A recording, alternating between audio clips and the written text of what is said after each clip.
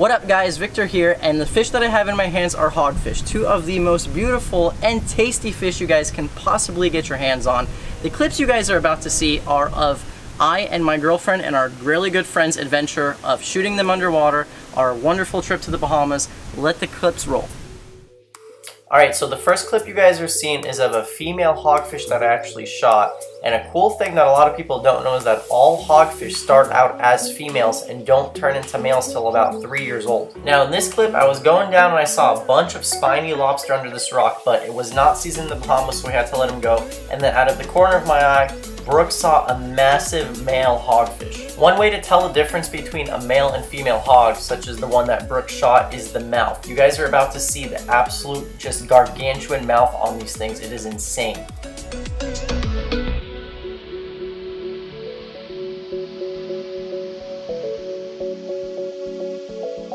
One thing you guys will notice in this video is that hogfish are actually very curious and they will let you get rather close to them. So as you guys see in this clip, Brooke is going down. She shot a hog and it actually got off of her spear, and what they'll do is, most of the fish that we shoot, if they get off the spear, they will go to the nearest structure, because you gotta think they're in safety mode, they're in defense mode, so this hog in particular went to the nearest rock. Now generally we see hogfish out in the open either hiding under a sea fan or just on the reef eating some coral, but in this particular clip you guys are seeing my buddy Brando. He actually spotted a hog inside the rock, and this is actually pretty common too. Here's another perfect example of how hogfish are actually really curious, and they'll let you get pretty close to them. They kind of just keep sideways parallel to you and they'll just kind of scope you out, and they're always looking in the back of their eye. But this guy wasn't so fortunate. And then sometimes hogfish are just plain flat out dumb and they'll just charge you like this one did in this clip.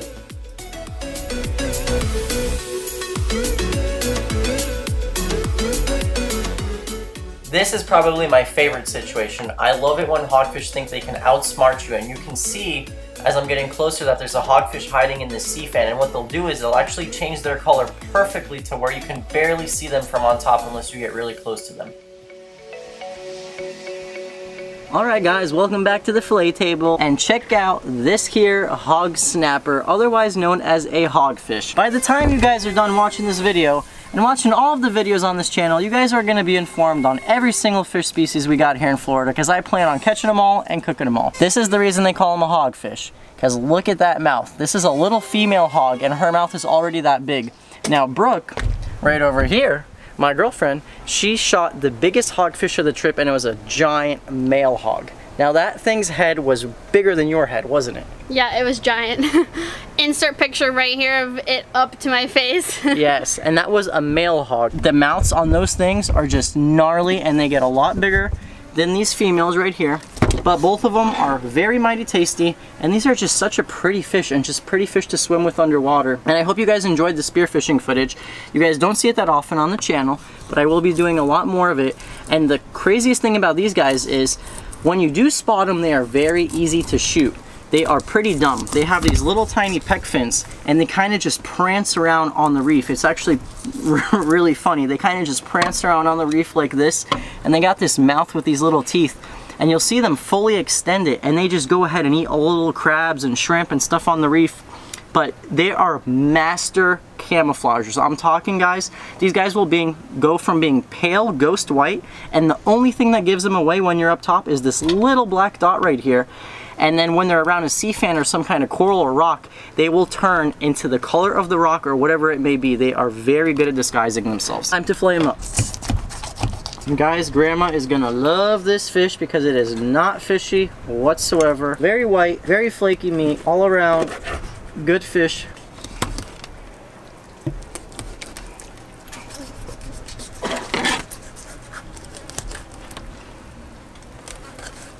I think as long as you miss the rib cage when you're taking it off, you don't have it. Nope. See, I didn't take it off. Let's go do a little stomach check on this guy and see what he's been eating. Oh man.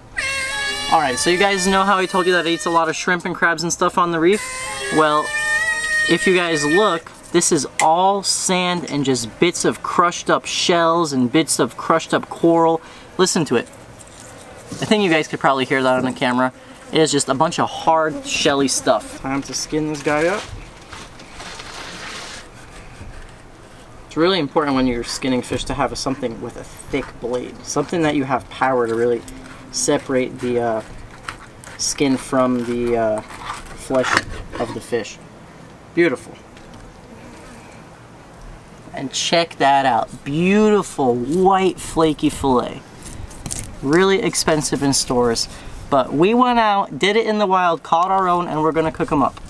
And another reason people like these fish, I want you guys to try to even spot any bit of bloodline. There is no bloodline on this fish whatsoever. So not only does this guy not have any bloodline, but it has barely any bones as well too. So you get a lot of meat off of these fillets.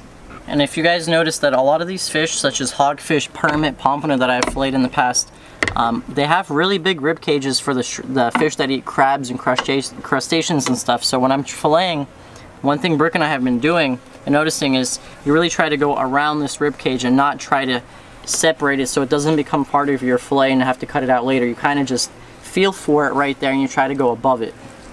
What up, Land Shark Nation? Chef Vic coming at you with another Catch and Cook. Now, in today's video, I'm preparing hogfish, which is a real delicacy for us Floridians to have, and not many of us get to eat this fish unless you go down and shoot them underwater with either a gun, pole spear, or sling, which we did in the Bahamas, which was a ton of fun. I absolutely love spearfishing, getting in the water, seeing fish and how they interact with each other. I say it's a real delicacy because hogfish traditionally are not taken on hook and line. It is something you usually have to go underwater and shoot, which is really cool because you it's almost like you're hunting more so than you are fishing, which is definitely a different aspect to this channel, and I hope you guys enjoy it. We're gonna do a coconut crusted hogfish with a tropical rum sauce paired with some grilled zucchini and squash, and of course the banana fritters that you guys saw in that last video were to die for, so I'm gonna go ahead and do the banana fritters again. Starting with our pineapple rum sauce, I just got some Captain Morgan here, a dark spiced rum. I'm gonna do a 1/4 cup.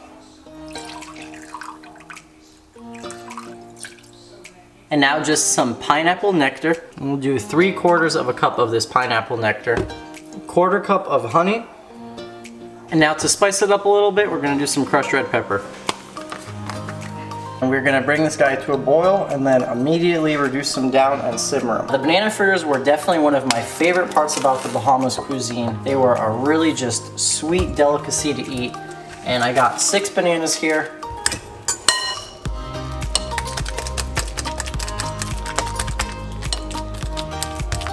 Next up for our banana fritters, we're gonna do 2 cups of all-purpose flour. In case anyone was wondering, here's the consistency of the banana puree. Still got chunks in it, but you can definitely see it's a very soupy type mixture. Now I got 2 teaspoons of vanilla extract, 2 tablespoons of cinnamon, and a teaspoon of nutmeg. I'm just gonna add whatever's left in this bag that I have of brown sugar in there. Probably right around 1/2 cup.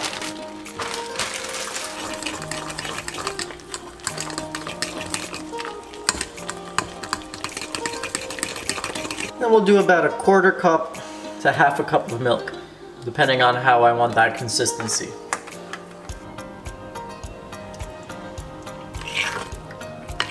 Now to get started on our fish, I just got a bowl of flour here. I'm gonna season up the flour. Those are gonna get dredged. Our fillets are gonna get dredged in that flour. I got some black pepper, some salt, and garlic powder. Very simple. Alright guys, check out this beauty right here. So here's the hogfish, and it is actually pretty rare, at least I don't find it very often, that you get a very flaky yet firm fish such as this. Hogfish is one of those fish, and it's very easy to work with, fries up well, it holds its composure, it holds its texture, not fishy, great all-around fish to work with. So all of my fillets are gonna get dredged in this flour very lightly.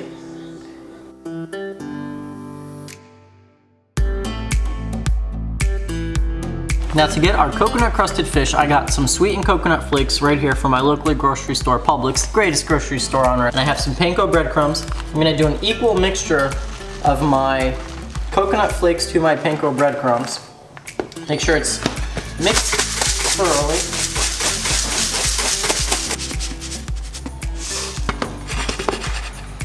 Got a perfect blend of panko and coconut.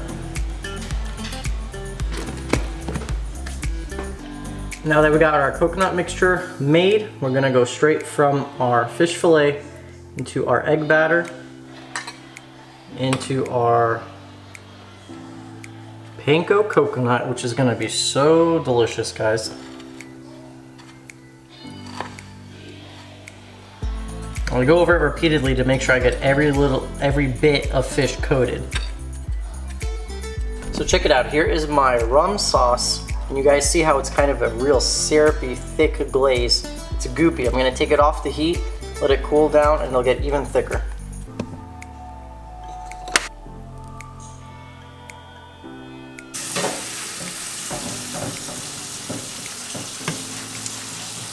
In we go.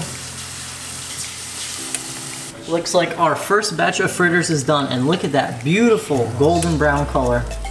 There we go, the oil is hot enough for the fish. Time to get these coconut guys in there. And that's the sound I look for every time I put fish into oil.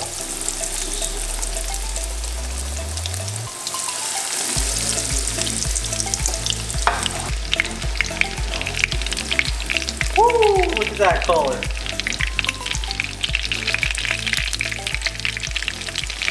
Check it out, guys. Here is the banana fritter. This time I went ahead and did powdered sugar plus cinnamon. Here is the strawberry glaze from last week's Catch and Cook. The hogfish with a beautiful brown coat, coconut crusted, and here is that tropical rum spicy sauce with crushed red pepper, our zucchini, and the squash. Now we got the real part, and that's the taste test. So what does everyone think? Yep. Very good fish. Very good fish. Banana pancakes, good. Better than last time? Yes. Aha, we're learning. And Grandma? Very good. Very good? Yeah, leave me eat. That's how you guys know it's good, when someone tells you to leave them alone and eat. All right, guys, my dad has the camera, and I'm gonna go ahead and do a taste test and see if this coconut lives up to its name. The coconut flavored fish. Dipping it in the rum sauce.